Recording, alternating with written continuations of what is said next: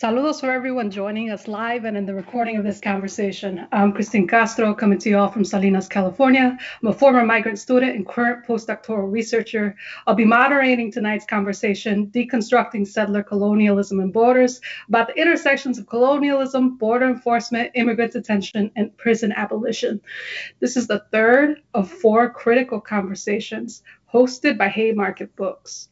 To see more information on the Study and Struggle Initiative and info on the next webinar, go to our website, studyandstruggle.com. Study and Struggle is invested in building communities of care, working toward prison and immigrant detention abolition with folks across the nation, and with special attention to people currently and formerly incarcerated in Mississippi. Our 4-month curriculum was built by a group of activists, scholars, and currently and formerly incarcerated people. Any donations tonight go to the Immigrant Alliance for Justice and Equity of Mississippi. Before we begin, I'd like to express our gratitude to our interpreter and captioning team for their support, and to HEARD for developing tonight's accessibility strategy. HEARD is an abolitionist organization that supports deaf and disabled communities impacted by the carceral system, which includes supporting the work of language justice. For tonight, we have live captioning in English and Spanish, and a new deaf-centered model of ASL interpretation that inverses the power dynamics found in typical hearing-centered models of interpreting. To support HEARD's work, please see the link in the chat. Many thanks also to Haymarket Books for hosting this critical conversation. We got a great group of people tonight. I'd like to introduce our speakers.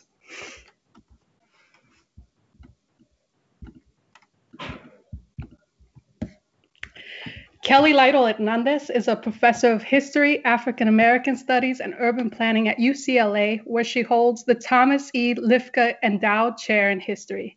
She is also the director of the Ralph J. Bunche Center for African American Studies at UCLA. One of the nation's leading experts on race, immigration, and mass incarceration, she is the author of the award-winning books Migra, A History of the U.S. Border Patrol, and City of Inmates, Conquest, Rebellion, and the Rise of Human Caging in Los Angeles. Nick Estes is Kulwakasa, a citizen of the Lower Brule Sioux tribe, born and raised in Chamberlain, South Dakota, next to our relative Minnesota, the Missouri River. His nation is the Oseti Sakowin Ayote, the Great Sioux Nation, or the Nation of the Seven Council Fires. Nick is an assistant professor of American Studies at the University of New Mexico and a member of the Oak Lake Writers Society, a group of Dakota, Nakota, and Lakota writers. In 2014, he co-founded the Red Nation in Albuquerque, New Mexico, an organization dedicated to the liberation of Native people from capitalism and colonialism. Harsha Walia is the award-winning author of Undoing Border Imperialism. Trained in the law, she is a community organizer and campaigner in immigrant justice, anti-capitalist, feminist, and anti-imperialist movements, including No One is Illegal and Women's Memorial March Committee.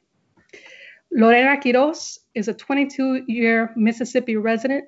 Born in Ecuador by way of New York, she's an organizer and mother of 3 amazing girls, first-generation Afro-Latinas, born in beautiful Delta Flatlands. She is the founder of the Immigrant Alliance for Justice and Equity, an organization whose purpose is to amplify the voices of marginalized, multiracial, and immigrant communities by active participation and civic engagement in deconstructing barriers that perpetuate racial, xenophobic, socioeconomical, and gender identity and sexual disparities and oppression. Like I said, a great group of folks tonight. We will start just for the group that is getting any donations for tonight. If you happen to donate through the Eventbrite, that is going directly to Immigrant Alliance for Justice and Equity of Mississippi. And just to hear a little bit from you, Lorena, about the work that's happening in Mississippi and the work of the Immigrant Alliance.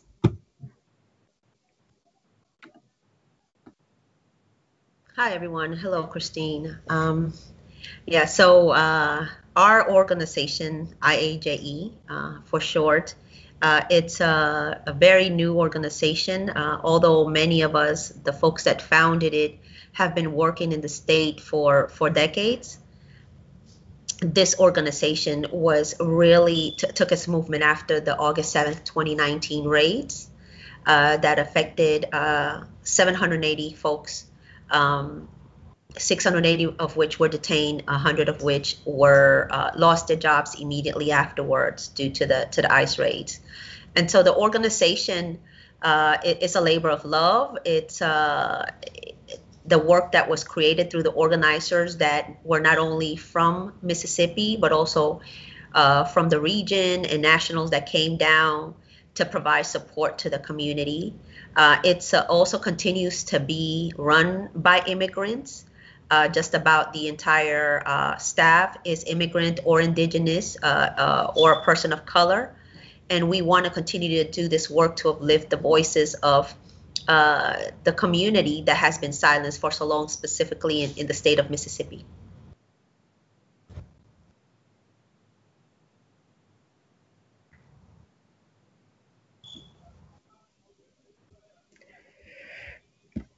That's wonderful work, Lorena, and wonderful too also that it's all immigrant led in the valuable community of Mississippi. And I want to get us sort of introduced to all of us together, Nick, Kelly, Lorena, Harsha. If you could just each go one by one, introducing yourself through the framework of abolition and how the abolitionist struggle relates to the project of dismantling settler colonialism and border imperialism. Nick, can we start with you? Sure. Hamatakiapi, Nape Chuzapi, Chante Washte. I just want to greet you all in my traditional Lakota language with an open heart and a handshake. I'm calling from Tiwa territory, which is also known as Albuquerque. It's a crossroads in Indian country that brings together over 290 different indigenous nations where the Red Nation was founded. And so I can talk a little bit about the founding of the Red Nation and how it relates to the questions of abolition, but also challenging settler colonialism. First of all, indigenous people are often thought of as kind of rural people who don't live within the confines of a city, but nonetheless, the majority of indigenous people live in cities or urban-based populations, especially in the United States. I would say more so in the US than in a place like Canada. And with that, we face certain challenges. Increased rates of incarceration, lack of housing, increased forms of police violence, accompanied by certain, economic conditions. So in the work of the Red Nation, we've done a lot of things to address, today. So for example, it's snowing here. We have unseasonal weather. Snow is a good thing, but it's bad in the sense that there's been an increase in evictions of people from homes because of COVID-19 and the inability to pay rent, even though there is, sure.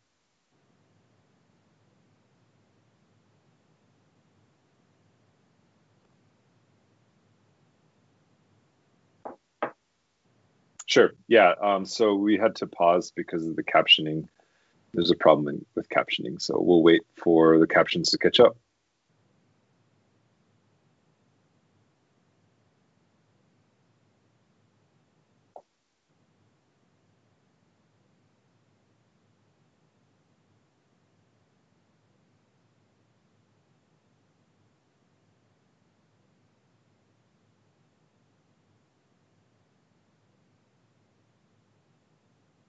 Okay, so we're good to go. So with the increase of cold weather in this particular moment in time, you have also the convergence of, increased evictions, even though we live, with a Democratic mayor and city council. Nonetheless, and they say there's no evictions happening, but you can see that there's an increased level of people living on the streets. And most of those people are indigenous. And so this is one of the reasons why we formed the Red Nation back in 2014.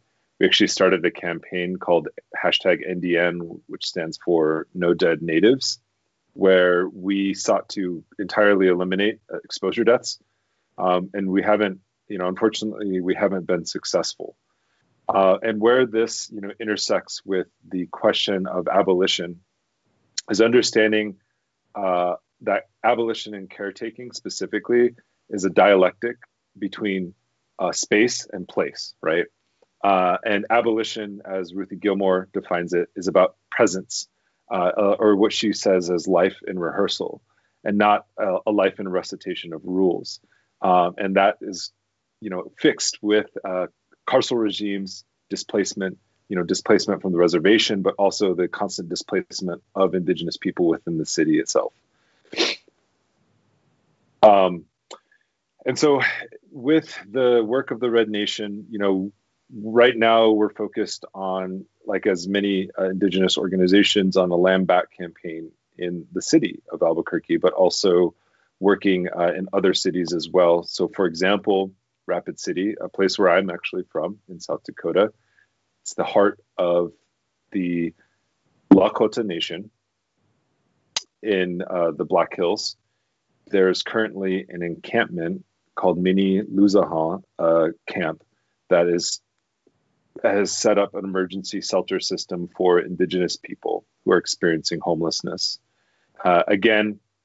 Okay, so I think the captions stopped again, so I'll pause for a second.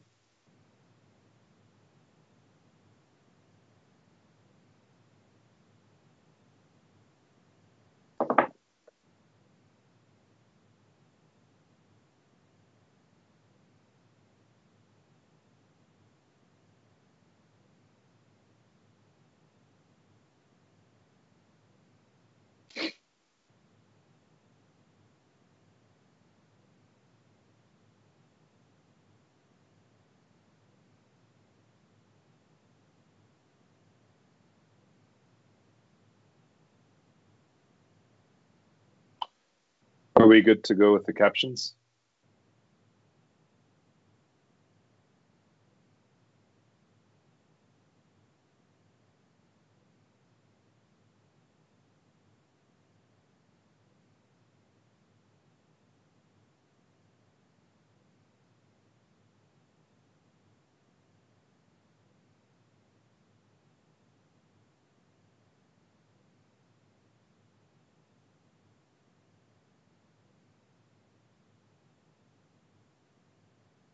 I think we're trying to figure out the caption situation for those who are listening and watching.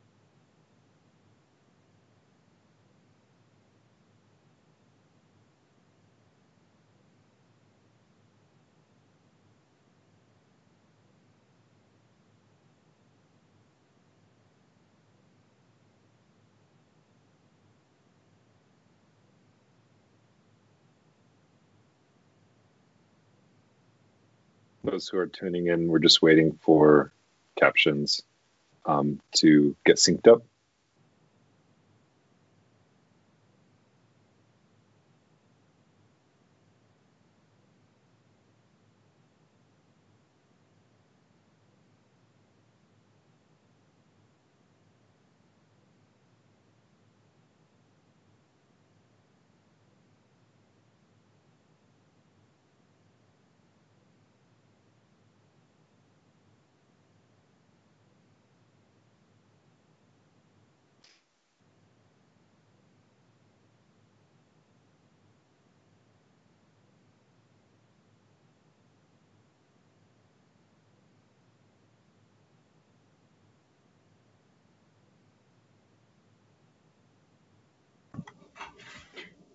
you're just joining us, please be patient with us as we figure out this captioning. Accessibility is of the utmost importance to us, so we're really grateful to all of you for your patience right now.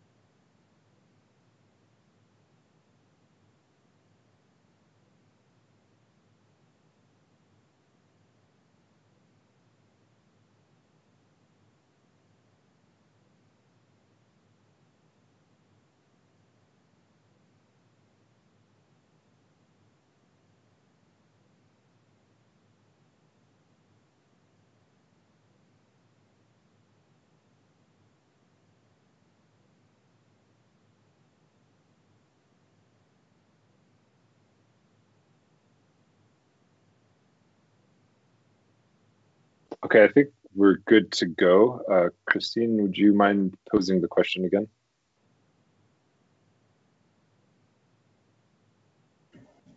Absolutely, Nick. Thank you.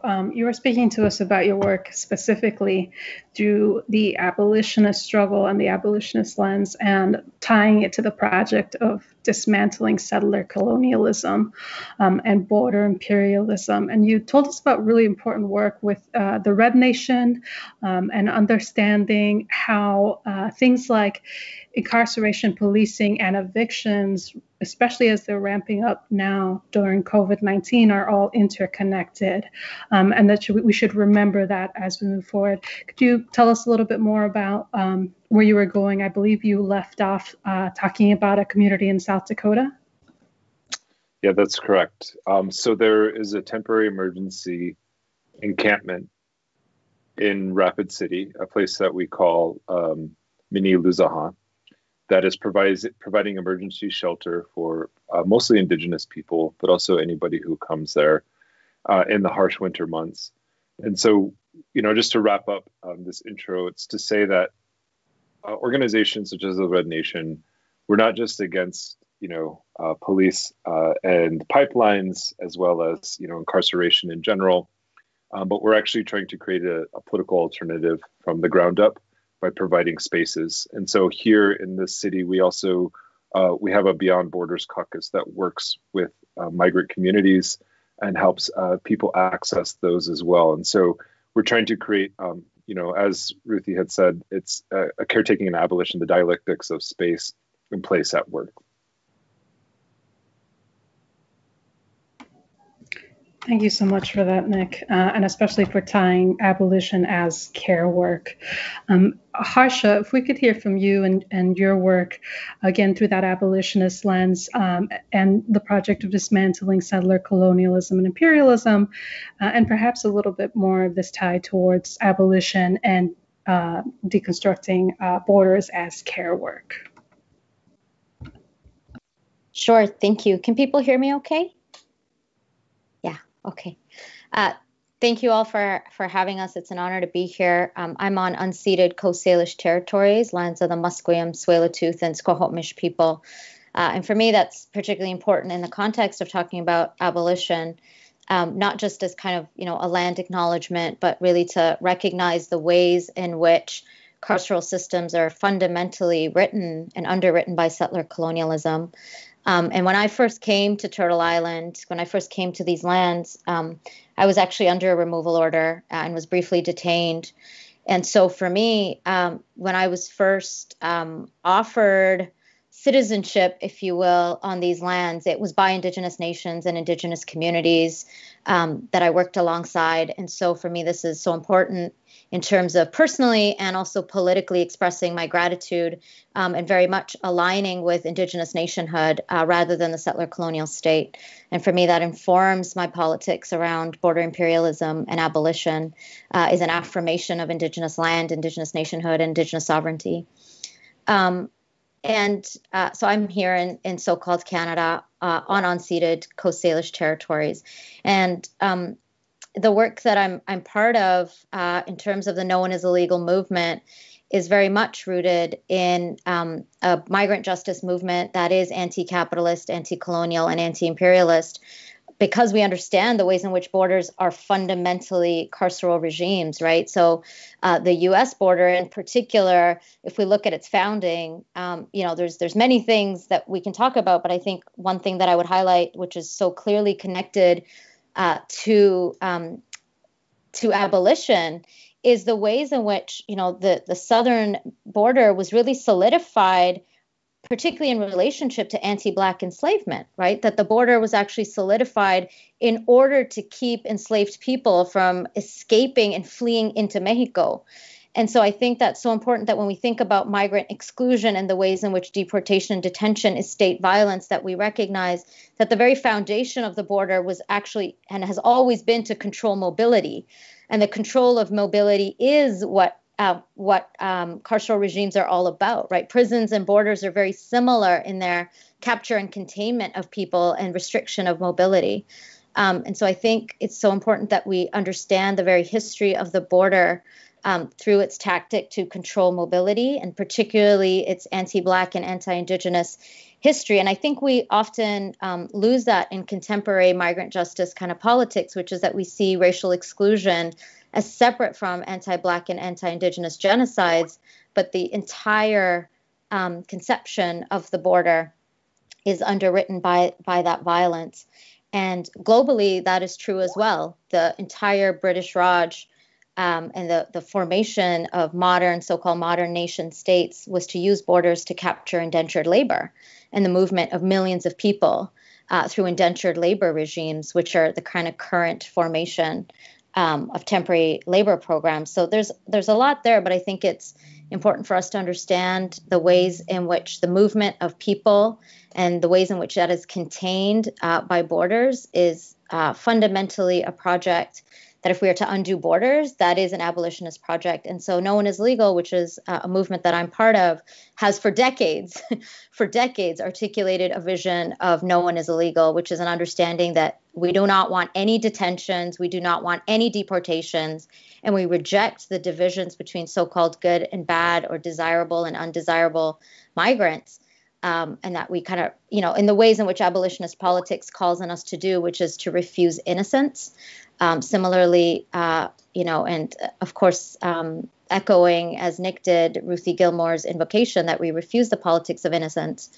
For me, the movement around No One is Legal and its corollary, which is No One is Illegal. Sometimes our movement is called No One is Legal. We often say No One is Illegal, Canada is illegal.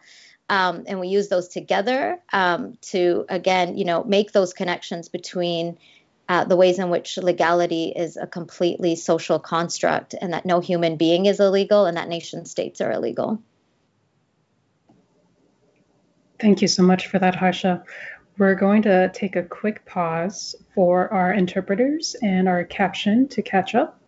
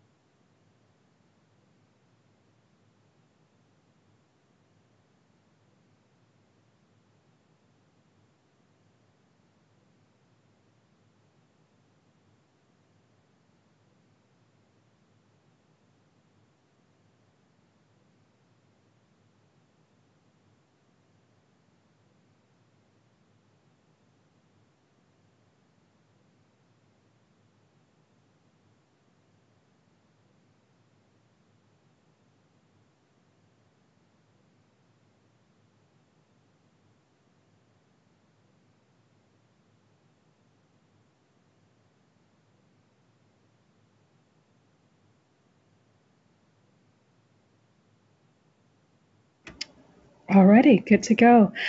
Kelly, if we can hear from you also about your work and understanding the intertwined histories, maybe even symbiotic histories of border imperialism, enforcement, detention, and an abolitionist project. Sure, thank you very much. I'm coming to you from Tovangar, the homeland that traditionally taken care of by the Tongva and Gabrielino peoples. And I want to thank everybody for participating in this conversation tonight. I've actually never had an opportunity to meet Harsha, so it's wonderful to be with you and to listen and to learn from you. And Nick, who is with us tonight, of course, been learning from Nick for quite some time. So, and Lorena, I can't wait to get into the conversation with you as well. So my own work, I enter abolition through a variety of pathways, primarily the historical. I've been working on race, immigration, and mass incarceration for about 2 decades now. And when I began working on my most recent book called City of Inmates, that's when I really had the major political shift to understand settler colonialism as a foundation, if not the foundation, for the rise of mass incarceration. And I came to that really through an archival and theoretical education that I received. So in the archives, when I began writing this book, which is about how Los Angeles built the largest jail system, if not in the nation, but on earth, in the archive, when you track it back as far as you can go, the origin story of criminalization, of policing, of incarceration in this city, this place now known as Los Angeles, is the criminalization, the policing, the caging of Tongva Gabrielino peoples. And so when you archivally and historically recall the origin story of mass incarceration in an area that has become one of the flashpoints of this crisis in the world, it forced for me a new journey of learning about the importance of settler colonialism, about a particular form of invasion that's predicated upon native elimination in body and in politics and sovereignty, and how that became the foundation for a variety of carceral tactics and experiences for BIPOC communities across time here in Los Angeles. So it was through that historical and archival journey that I really came to understand and appreciate the foundational significance of occupation to the creation of carceral regimes, and then have now reinterpreted my whole body of work and everything that I'm doing through that frame, especially when it comes to immigration control, that we do not live in this nation of immigrants, the myth of the nation of immigrants.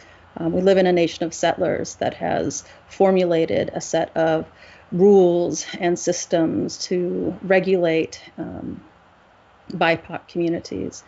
So I come to this understanding in the archival sense, the historical sense, coming out of Tovangar and understanding how this place became the home of the largest jail certainly in the United States.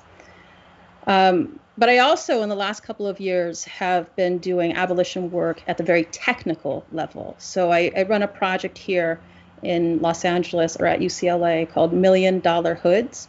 And what we do at $1 Million Hoods is we collect up police and jail data to calculate and map how much is being spent on incarceration per neighborhood. And in some neighborhoods, more than $1 million per year is being spent locking up local residents. Those are LA's $1 Million Hoods. Of course, we are borrowing from and learning from the $1 Million Blocks Project and the work of Eddie Ellis and others who really came to understand the zip code significance, the spatial significance of policing and incarceration. So at $1 Million Hoods, the work that we've been doing in terms of abolition is technical, it's practical. It's about exposing the fiscal and human costs of mass incarceration in our local communities, and then driving a conversation about how we reallocate resources, how we strip it out of policing and incarceration to move it into those systems of care that Nick and Harsha have lifted up for us, into education, into jobs, into rethinking our set of social relationships and our responsibility and our accountability to one another as human beings. So I've come to this in both sense, as a scholar from the historical to archival, but also at the practical level. And all of it's been tied together by understanding that the origins here of it all is in invasion and occupation, which is continuing to this very moment today. Thank you so much for that, Kelly, and especially in making sure to call attention to the sort of shift from historical work into this technical work, and all of it driven by care, and in changing these systems. Lorena, if we could go to you, and specifically to talk about your work in Mississippi, how that aligns with this project of abolition, working with the Immigrant Alliance for Equity and Justice. And if you could also touch on something that Kelly just brought up, the spatial significance. You're working in a space that's very different from urban spaces that have been mentioned so far. You're working in a very rural area. So if you could also touch on the importance of that for your work. But before you do, if we could just take a pause for captioning. We are trying to get our caption back up. I thank you all for your patience as we continue with this commitment towards accessibility.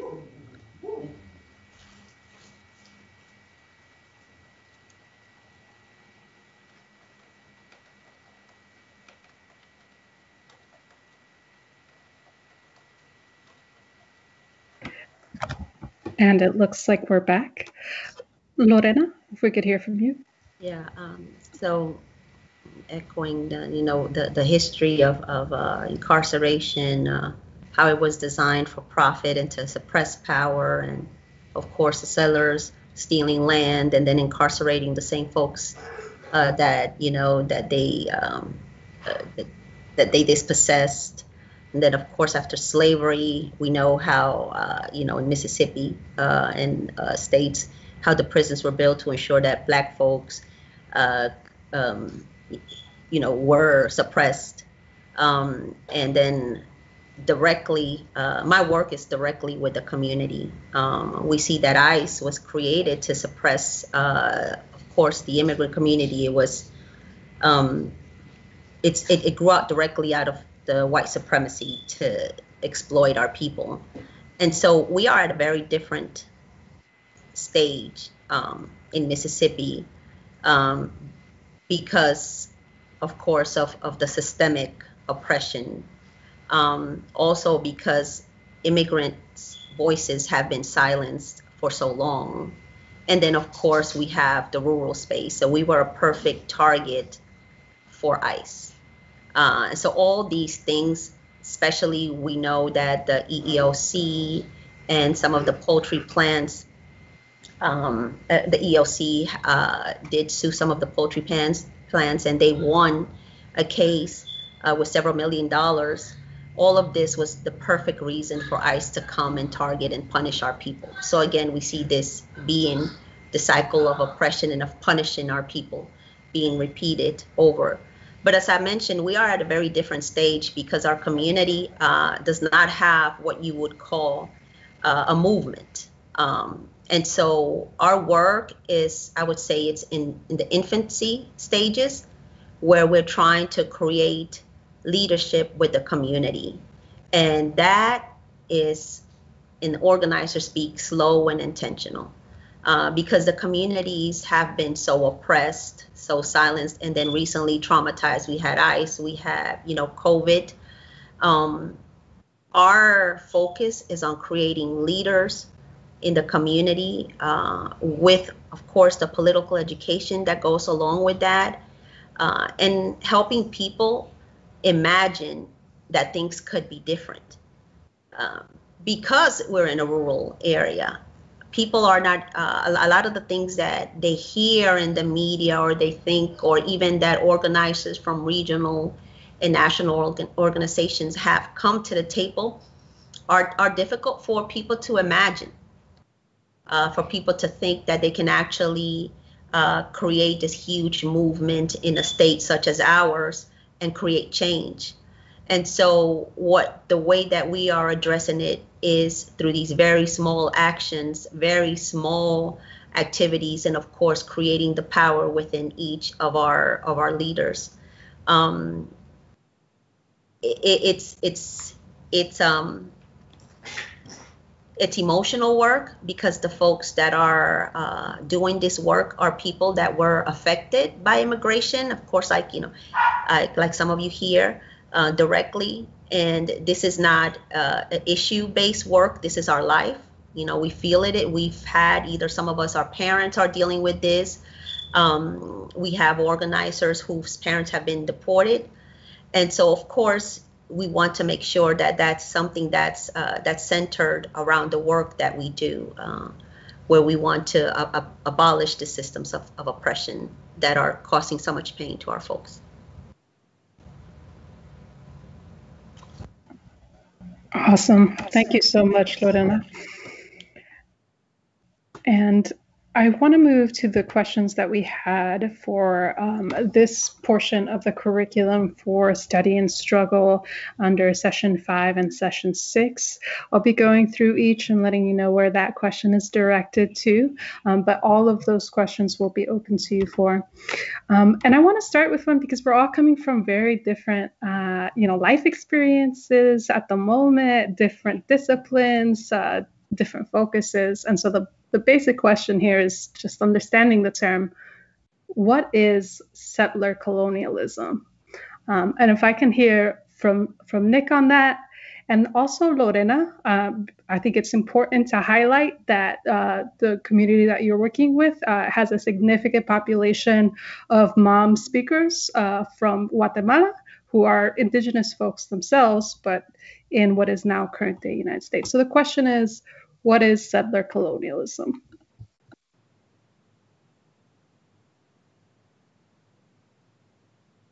Yeah, settler colonialism can seem like an academic term, and I'll probably give an academic definition, but it's the process by which a foreign invading population seizes land, often by force, sometimes through coercion or any other means, and attempts to replace the native population with that population. And I would say that while there are kind of genocides that exist and do happen within this process, it doesn't target just human life alone, like say the Holocaust in Europe. But also targets relations with non-human life itself. And that's, I would say, specifically targeting relations with territory. So, for example, a city is a really good example to say it targets indigenous people's relations with this territory because it's not readily seen as an indigenous space.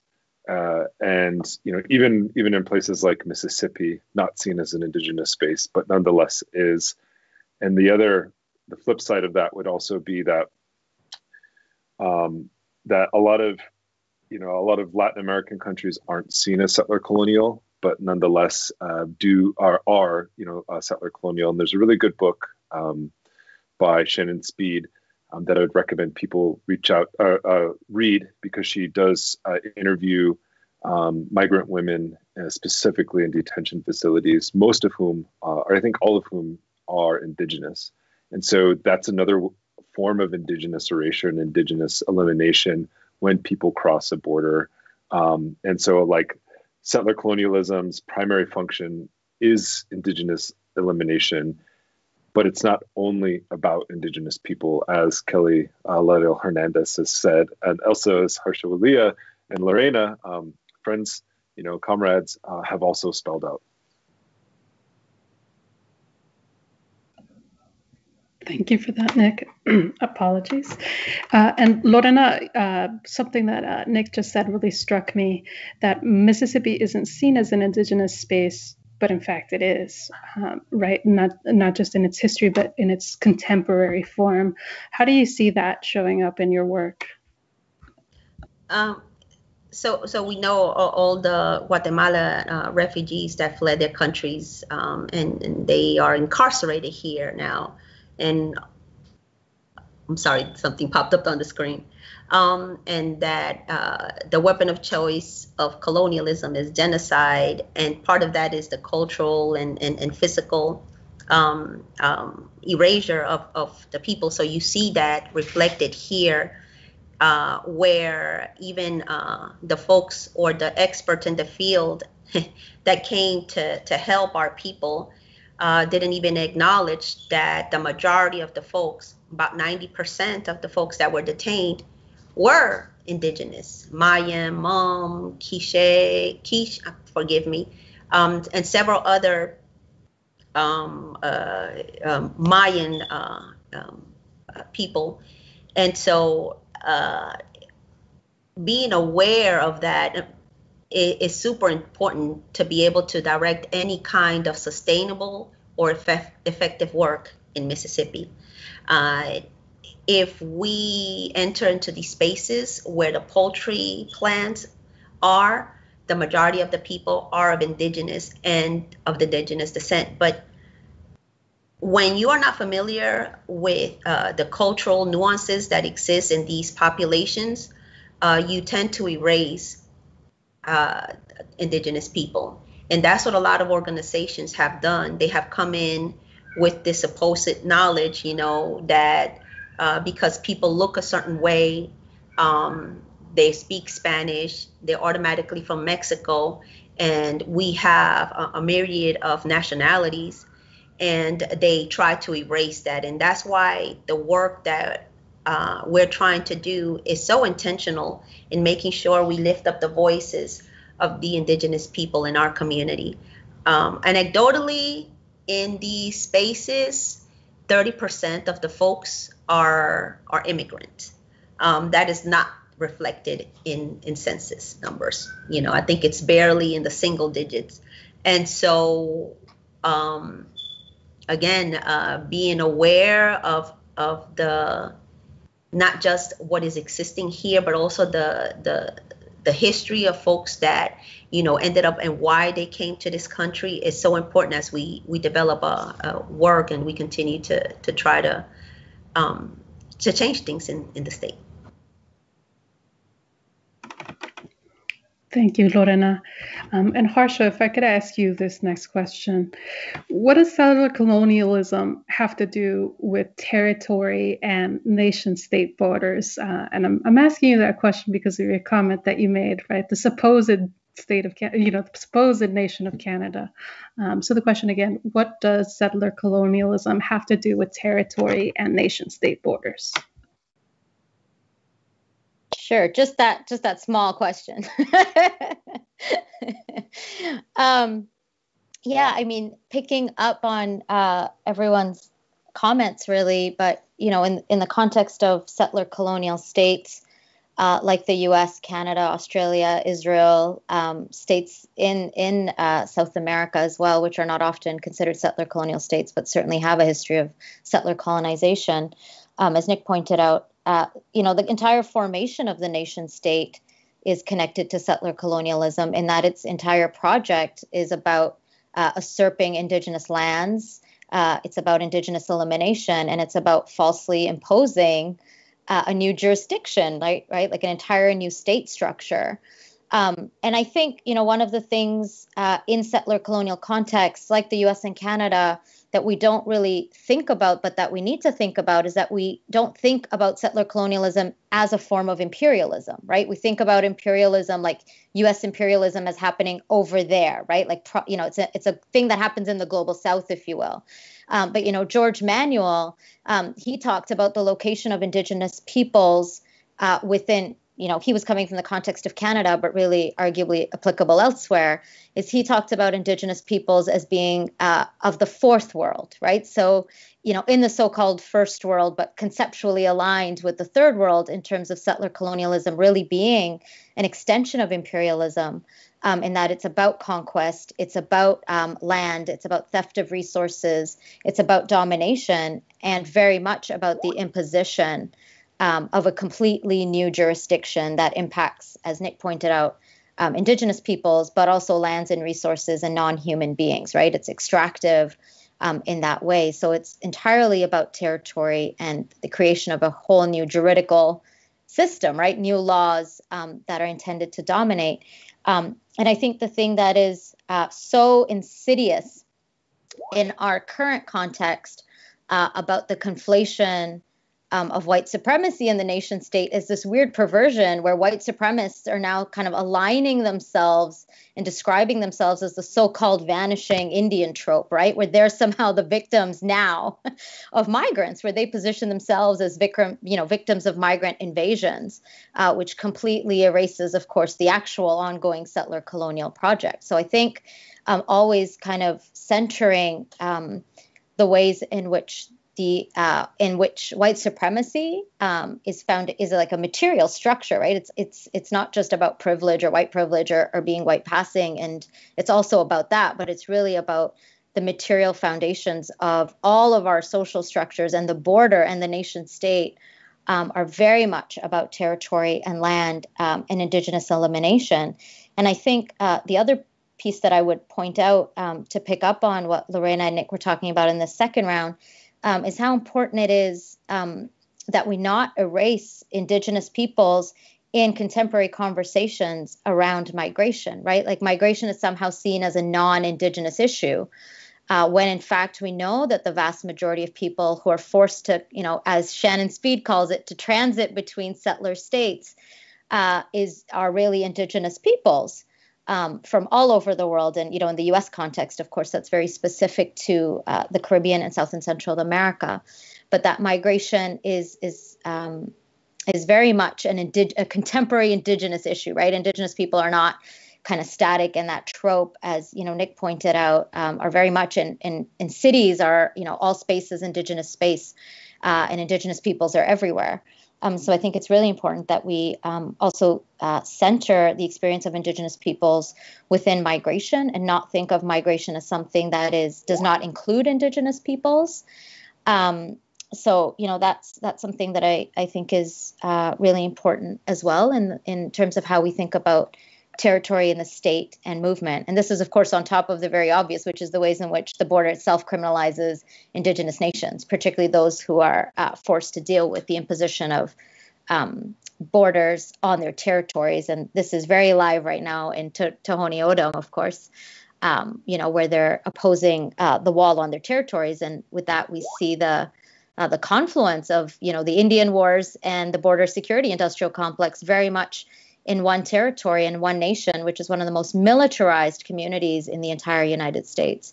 And that's similar in Canada. Akwesasne is an indigenous community that is forced to straddle now the so-called U.S. and so-called Canada. And they have for decades been opposing the foreign imposition of the Canadian-U.S. border on their territory.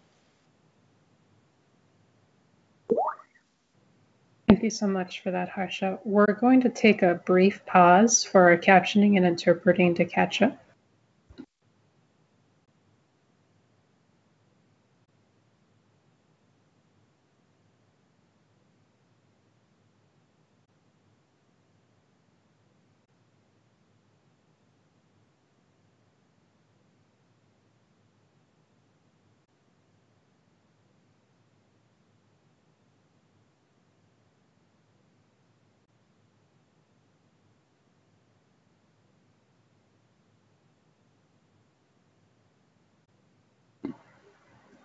Alrighty. Kelly, if I can ask you another small question, what the relationship is between settler colonialism and the prison industrial complex. And if you could briefly describe for our audience what we mean by the term prison industrial complex, that would be awesome. Oh, hello. Well, first, let me just say thank you to Viron and Topher, who are doing the interpretation. You are just really keeping up with all of us and helping us to make sure that we're open and speaking with everyone. So thank you for your work. So the question was, what is the relationship between settler colonialism and the prison industrial complex? So the way that I think about the prison industrial complex is the way in which a set of practices for policing and incarceration have developed to extract profit from bodies and to extract profit from that system. So the prison industrial complex is profit oriented to make sure that people a small group of people are benefiting financially, in particular, from all of the cages, all of the police, all of the guns, all of the borders that are being established across what is now known as the United States. So that's how I understand the prison industrial complex, and maybe others would like to add to that. Its relationship to settler colonialism, well, we could certainly go back and look at the border. The border is one of the most highly militarized zones of the United States.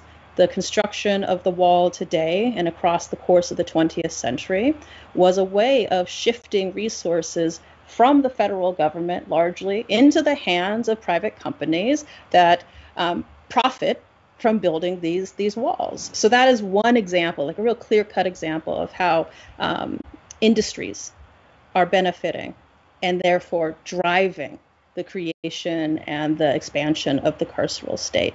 We have many examples. I'm sure Lorena in Mississippi can give us local examples of what's happening there. But the formation and the strength of the carceral system of mass incarceration is grounded in the profits that it delivers for a small segment of society and what it extracts from disproportionately Black and Indigenous communities, which only accentuates the hierarchies that have developed over time. So that's how I think about the relationship between settler colonialism and the prison industrial complex. Thank you, Kelly. And you brought up a really good point about Lorena's work in Mississippi and the sort of shift of resources from the federal government to private companies. Lorena, I was wondering if you could talk to us a little bit about how this complex shows up in the detention centers that are in Mississippi, whether they're publicly run, whether they're privately run, and if you feel like that has some sort of connection to settler colonialism and the prison industrial complex. Yeah, of course. I mean, ICE, ICE is pretty young, so we know it's completely profit based. We saw it reflected again on August 7th when we had 3 detention centers where the majority of the folks were detained, and as we sent out our organizers there, detention centers started popping up everywhere. And so we know a lot of these different cases people that could have been released, that should have been released, were being held because what they are is just, a dollar amount. We have the judges that refuse to let folks in because they are working with the system, refusing to give folks bail, just to hold them on a little longer, to let them go by their third try. And so it's profit-based, and there's just no denying it. Did you ask for a specific? I'm sorry, I didn't catch. I was kind of following the flow of what Kelly was saying. No worries. I was just asking about the detention centers, which you touched on just popping up after the August 7th raid. We are going to take a quick pause for a switch in interpreters.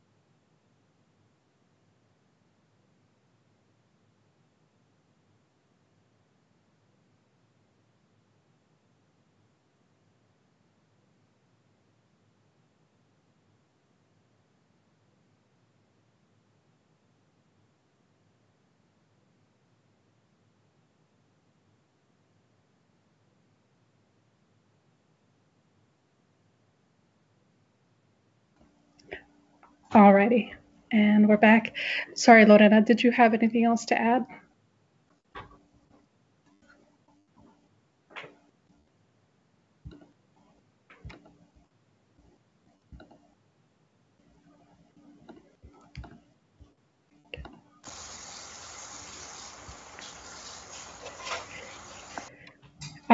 I think we'll move to the next question, if that's okay. And all of you in your answers so far have touched on this. And if we can get to the specific point, how can we understand the relationship between settler colonialism and racial capitalism?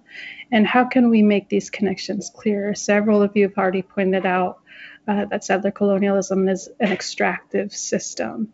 How do we understand the connection between that extractive system and racial capitalism? I'm sorry, Nick, if we could start with you. For sure. I was hoping to get this question. Just kidding. I would say that settler colonialism is an iteration of racial capitalism. And the reason, and we should talk about racial capitalism before we talk about settler colonialism. The reason why we say racial capitalism and not just say capitalism is to understand that capitalism has its origins within a specific racial order. And the class-based system that we understand or that we have inherited here was actually started in Europe. And this is what Cedric Robinson documents in his book, Black Marxism.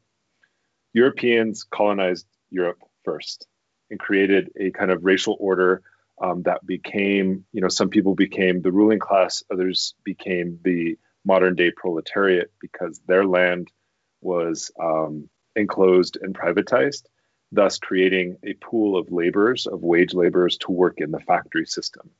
So that's one side of it. The second side of it is that, the modern steam engine, if we look at that and the birth of the fossil economy and the beginning of, what a lot of people call, the Anthropocene or whatever, I would just say that it's the birth of modern capitalism through the wage system. And the steam engine, that happened, that was created and invented in the cotton mills, or used in the cotton mills, I should say, in England, required the labor, the enslaved labor of African people stolen from their own continent to pick that cotton, to go into those cotton mills, right? That cotton had to be grown on stolen land from indigenous people, right, through the process of settler colonialism. And so that's why I would say, I think the interpreter froze. Do you want me to pause? Yes, please.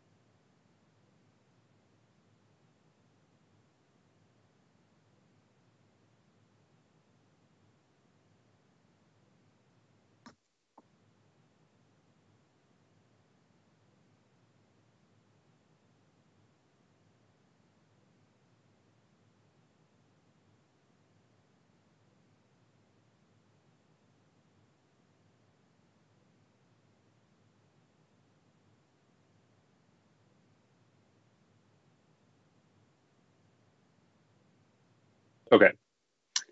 So that system was exported here in the form of settler colonialism, right? This race-based but also class-based system, founded on the profit motive in order to commodify both labor and land or nature.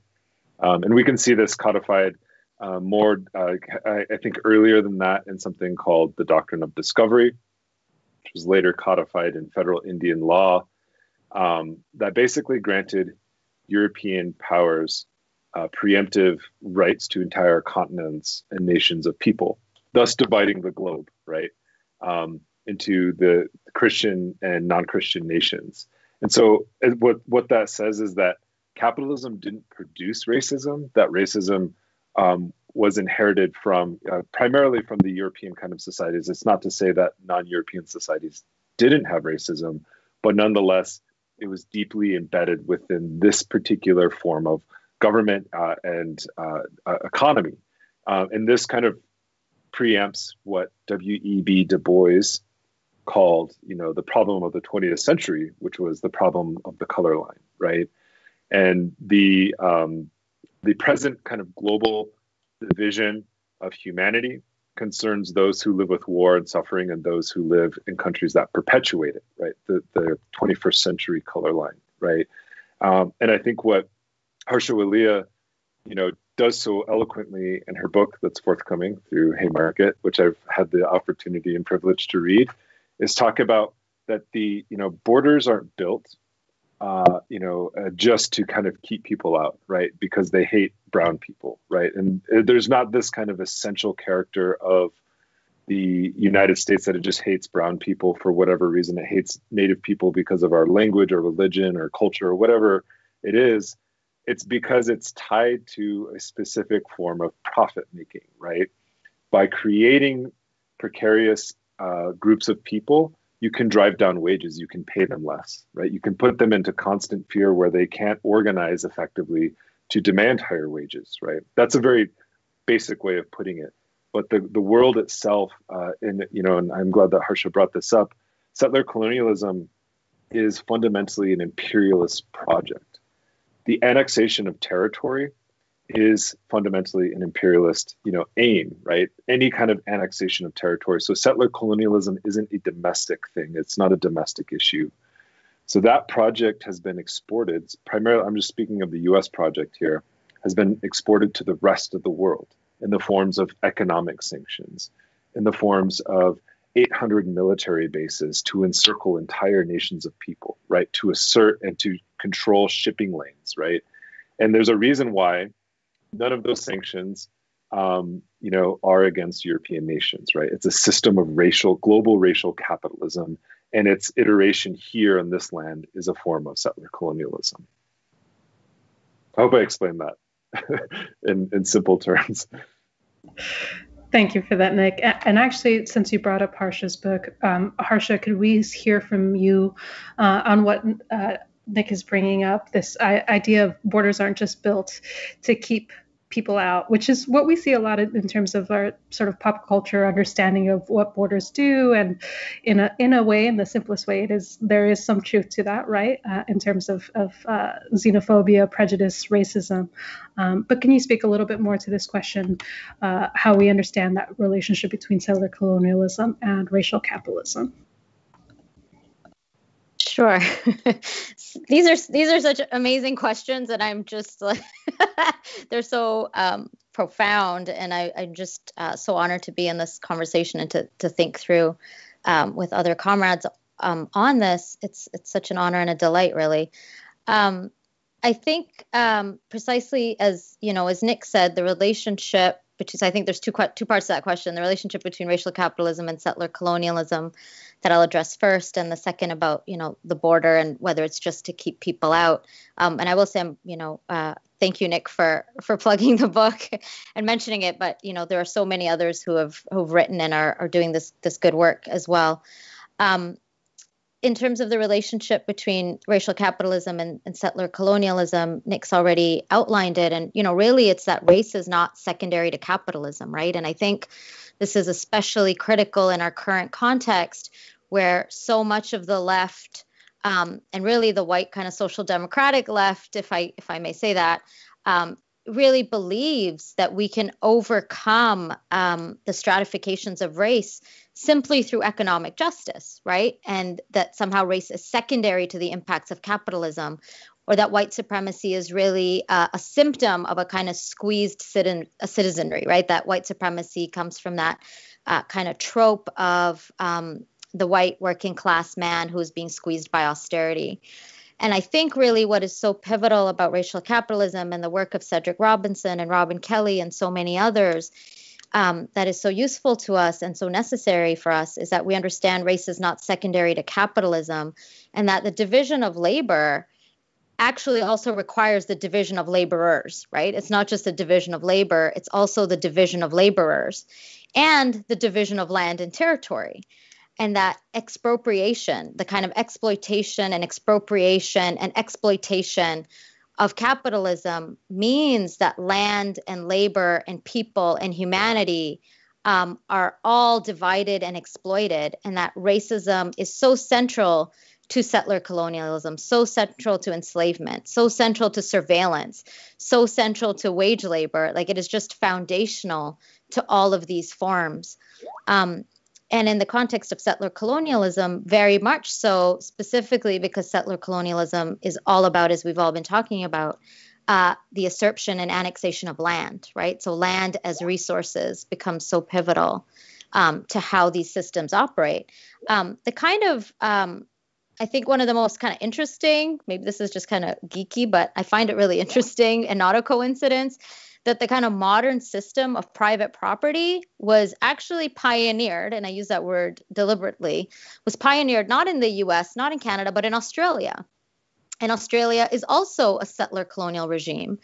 And what we now know as the Torrens system, which is like the entire model of private property, was based on the kind of confluence between settler colonialism, this idea, as Nick pointed out, of doctrine of discovery, which is the idea that land is barren, right? Terra nullius, no one lives here, because it's not being, quote unquote, cultivated, and because land is communally owned. Therefore, it is barren. So it kind of conjoined this very settler colonial idea of the land being barren with this capitalist idea of private property. And that is really the foundation of the actual current land registration system. And, if we look at that in the US context, it's also telling that, when citizenship was imposed on Indigenous peoples, it actually required Indigenous peoples, when citizenship was imposed on Indigenous people, land was allocated as private property, right? So tribal lands were parsed apart, were cut open, and became private parcels of land. And so it's inseparable for us to think about racial capitalism and private property from the ways in which settler colonialism not only usurped land, but also very much targeted the idea of communal land ownership and really converted that into private property. And we see that continuing. When we think about free trade agreements like NAFTA, when NAFTA attacked the premise of the Constitution in Mexico, Article 27 that protects ejidos, right, protects communally owned land. That's what free trade agreements are all about. It's about destroying what Indigenous social organization and Indigenous legal organization looks like all around the world. And so I think, that's a pivotal part of racial capitalism, is usurping land, and specifically destroying Indigenous legal and social organization with respect to communally owned land and nationhood and sovereignty. So I think, that's one of the many connections and really centrality of settler colonialism to racial capitalism and our current regime of private property. And then maybe briefly, because Nick already said it better than I did, in terms of the ways in which the border operates, not only to expel people and not only to deport people, but to make people deportable, right? So when you have people who are made deportable, whether or not they're actually deported, the fear of deportation, and Lorena mentioned this with respect to the ICE raids and the raids that are happening everywhere, it's to make labor more precarious, right? It's literally to instill the fear of the everyday in people's lives. And to have people accept the indignities of being paid less than minimum wage, the indignities of not being able to unionize, and really to create, again, this is when George Manuel talks of Indigenous people as the kind of fourth world. For, when we speak about people who, undocumented migrants or migrant workers who don't have permanent residency status in whatever country they're located in, it really is to basically create the third world and the first world, right? So insourcing of that precarious labor, which is the flip side of outsourcing. So when we see companies and capitalists exploit precarious and cheapened, I won't say cheap, but cheapened, deliberately cheapened labor around the world, that's basically what the border does within the so-called first world. It's to create that same pool of labor where people are not always deported, but are made deportable through the fear of ICE raids, through the fear of deportation, through the fear of, knowing that your bosses will deport you. And so, that's really a function of the border, is very much connected to racial capitalism in terms of ensuring profits. So it's something that capitalists can exploit, but it's very much something that the state, and I really want to emphasize that, right? The state is very much involved in creating this pool of cheap labor. And that's, again, why I circle back to how important it is to center the role of the state, because sometimes when we talk about capitalism, we think about just the capitalist and we forget how central the role of the state is, and particularly the settler colonial state, to ensuring that there is cheapened labor for capitalists to exploit. Thank you so much for that, Harsha. We're going to take a brief pause for our interpreter team.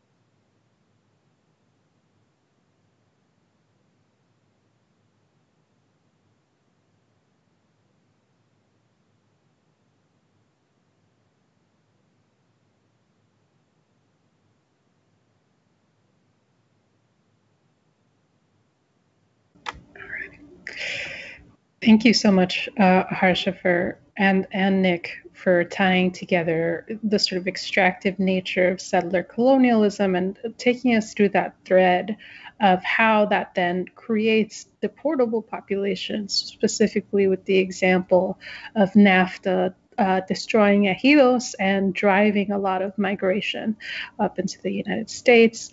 I think it also gives us a really good tie to Lorena's work in Mississippi. It is not a coincidence that the raids hit chicken processing plants. It is not a coincidence that Parchman is a prison farm. And so a lot of these racial capitalist systems that extract from the land, that extract from non-human life, we see in the contemporary. And I'm going to move on to some excellent audience questions, if you all don't mind. I think in terms of a transnational scope and solidarity, an important question from the audience here is there any effort to link our migrant movements, our deconstructing settler colonial movements with the Palestinian struggle? And anybody who'd like to answer.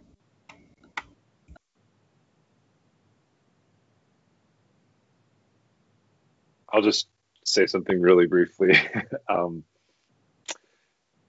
It doesn't, like, these struggles don't have to be linked by us, because they're already linked by the state, in the sense that, Harsha had mentioned the Tohono O'odham struggle against the border wall in Arizona, in Scottsdale, Arizona, which is a kind of headquarters, right-wing headquarters for a lot of different things.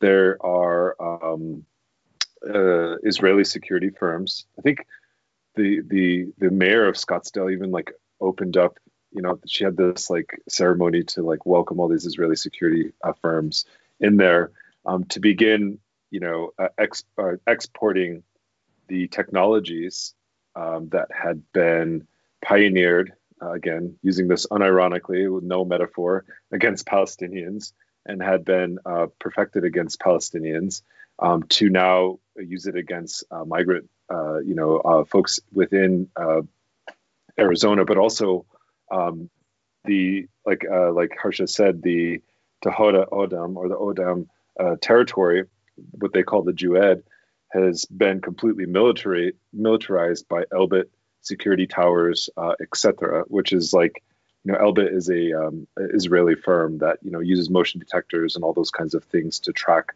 Palestinians' movements within their own territories.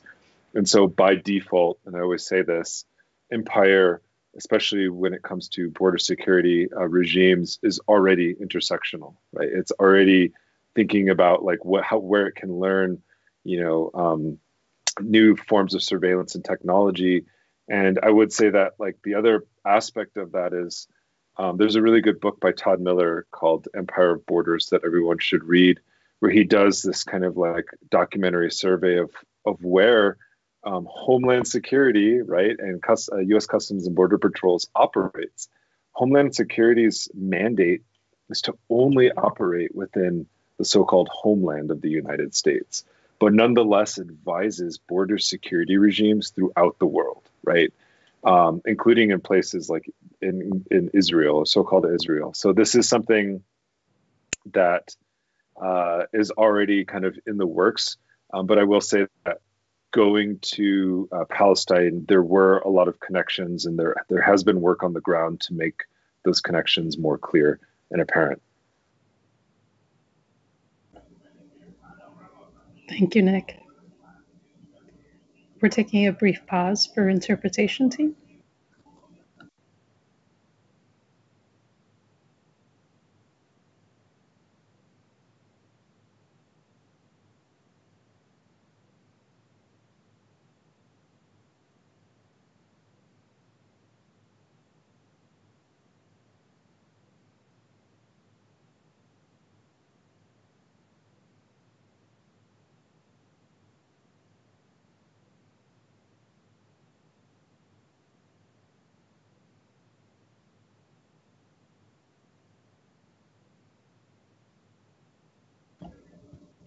Thank you.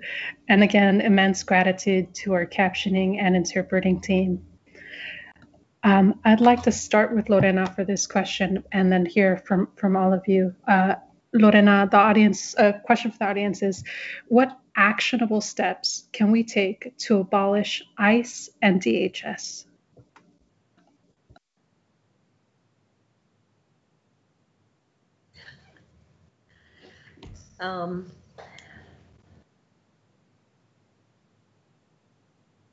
When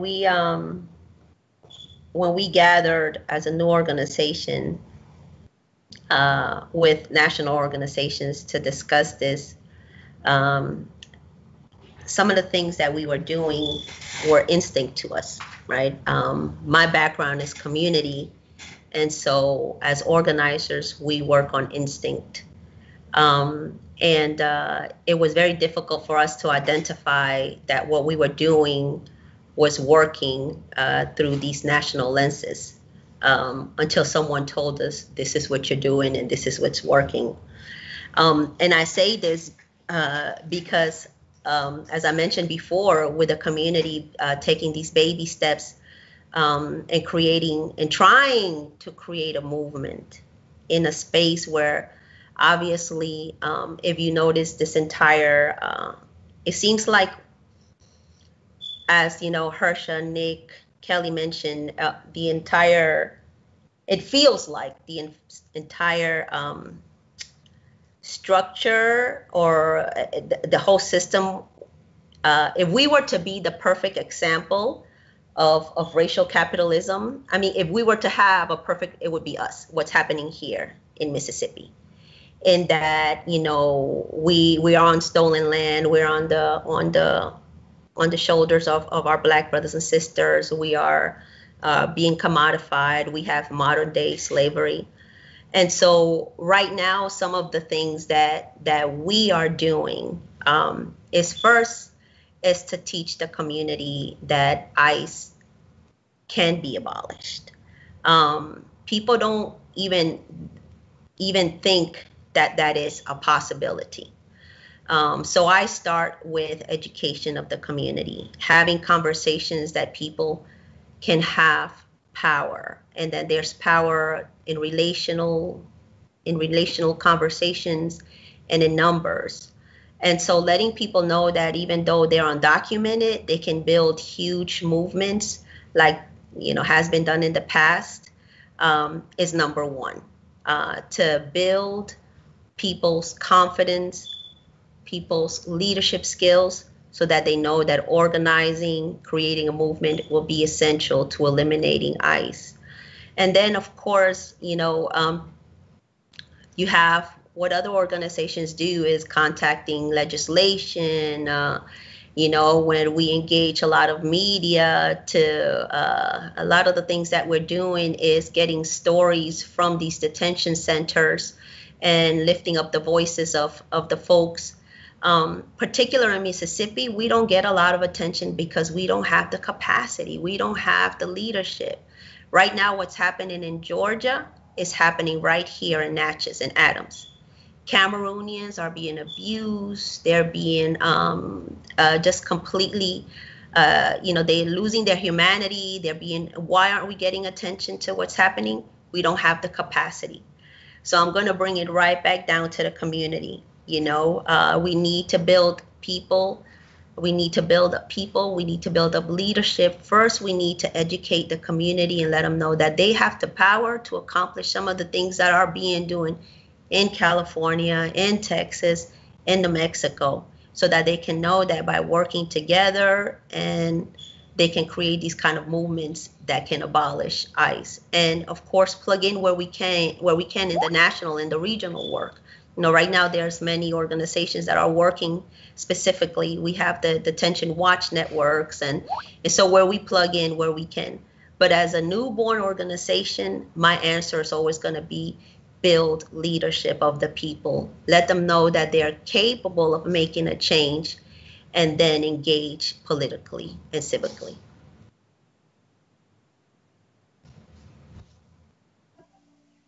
Amazing. Thank you, Lorena.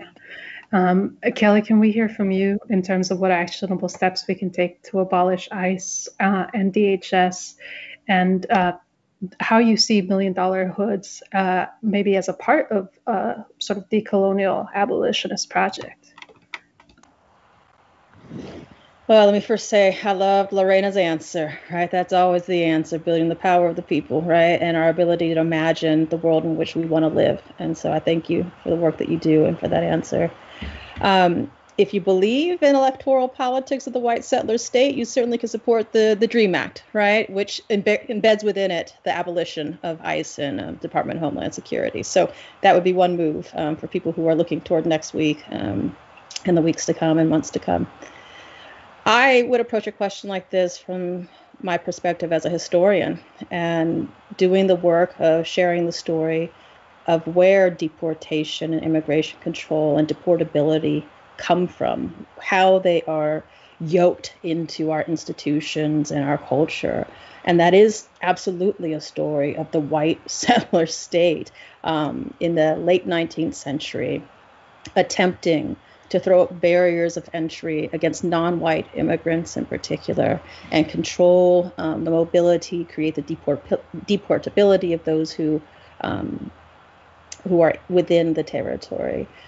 So when you think about the fact that there was no deportation, there was no immigrant detention prior to the Chinese exclusion period, and those were invented to prohibit Chinese immigrants from entering the country and living without the fear of deportability, then it becomes very clear about what this tool is supposed to do. This tool across time, from its very origins of immigration control in general, deportation in particular, was designed to advance and protect the interest of racial capitalism and the white settler state.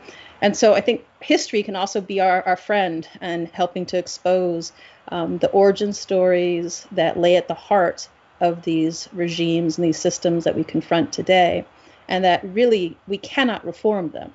They're unreformable.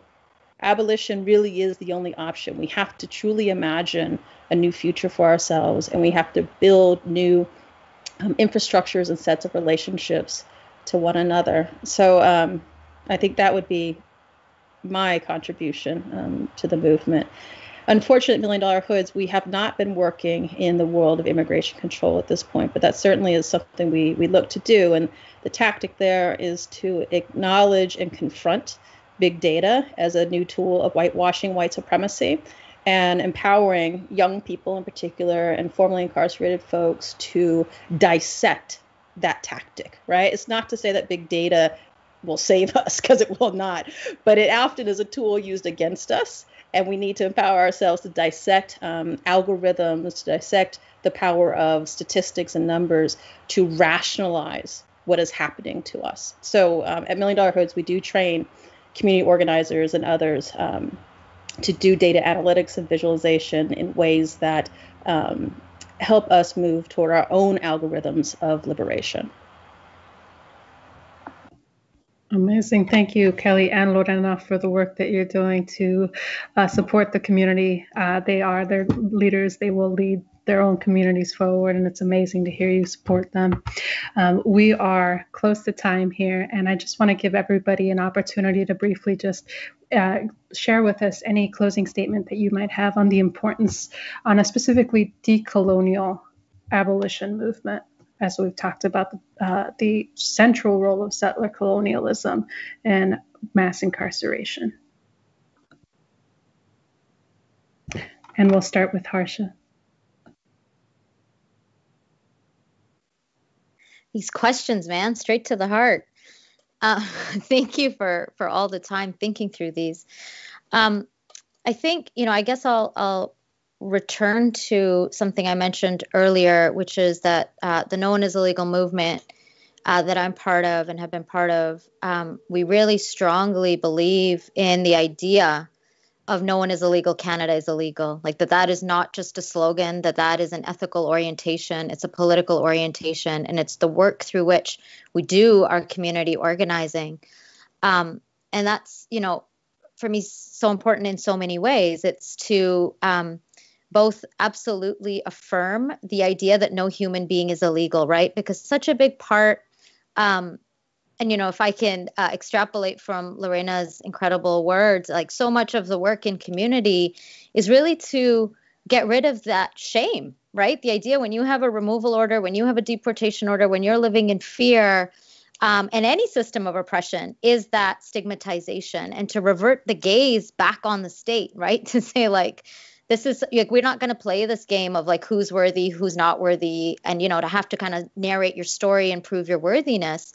A statement like no one is legal or no human being is illegal really just starts from the starting point that we believe that this is all state violence, right? That nobody should have to prove their humanity. And that is core to the abolitionist project and the abolitionist vision, which is that we are all worthy, and that it is, state and social structures that criminalize and dehumanize and oppress and exploit and create these divisions. And that its corollary, Canada is illegal, is an affirmation of alliance with Indigenous nations, and to say that, we absolutely do not accept the jurisdiction of the Canadian state to decide on citizenship.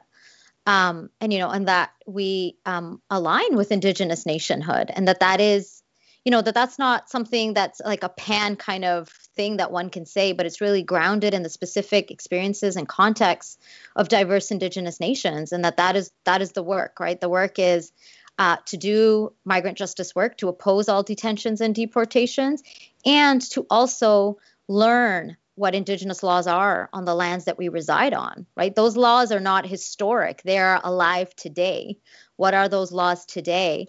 And, one of the most kind of amazing, it's not a project, it's not the word for it, but one of the most kind of, intimate organizing experiences that I've had is sitting with Indigenous elders and hearing about different nations' immigration laws, for lack of a better word. Like, what were the ways in which reciprocity was practiced? What is the ways in which one is welcomed into the nation? What are the responsibilities that come with being on that territory and on that land?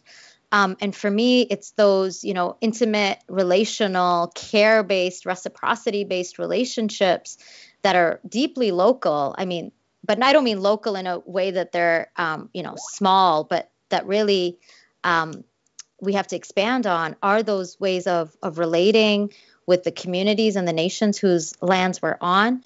And that in a kind of transnational way, I think for me, the guiding principle really is the freedom to move and the freedom to stay, that we can't have an immigration politics that doesn't look at the fundamental reasons why people move. And I think that is also one of the kind of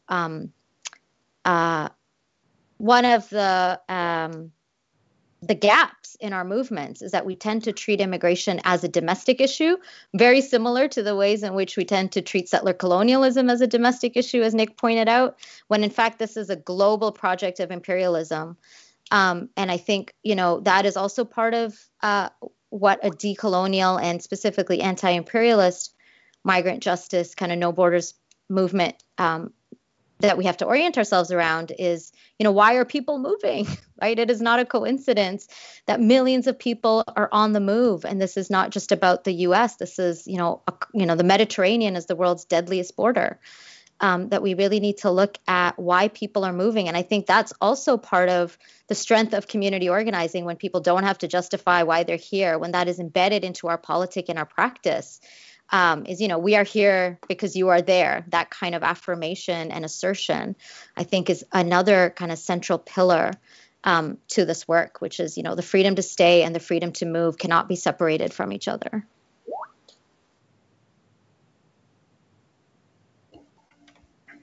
Thank you for that reminder, Harsha, that we are also fundamentally speaking about the right to mobility and the right to stay as well.